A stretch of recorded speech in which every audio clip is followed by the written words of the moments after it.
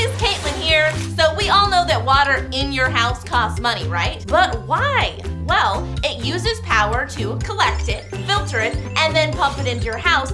And then there are the energy costs to heat it once it's in there. So that means that your long, luxurious, hot showers cost mad dollars, yo! So that brings me to my first challenge for you guys. The short shower challenge!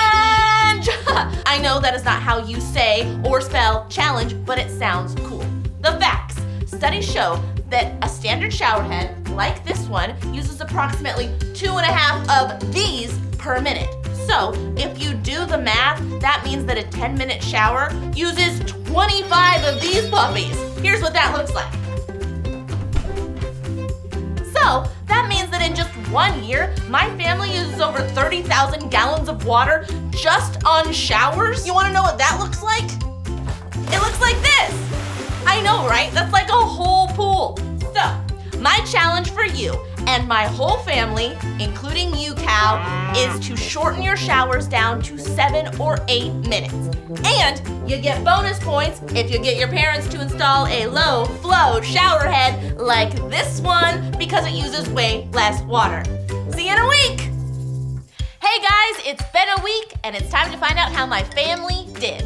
I dropped down to a 7-minute shower. My mom dropped down to a 5-minute shower because she doesn't wash her hair every time.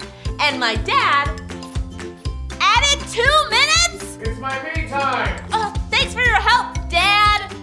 Baby gets washed in the sink and Cal doesn't fit in human showers. I told you I'd hose you off when we're done.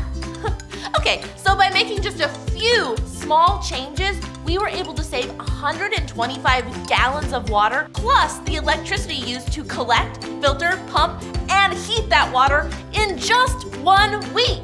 Over the course of a year, that would fill a pool this size. I mean, yeah, it's a smaller pool, but it's still a pool.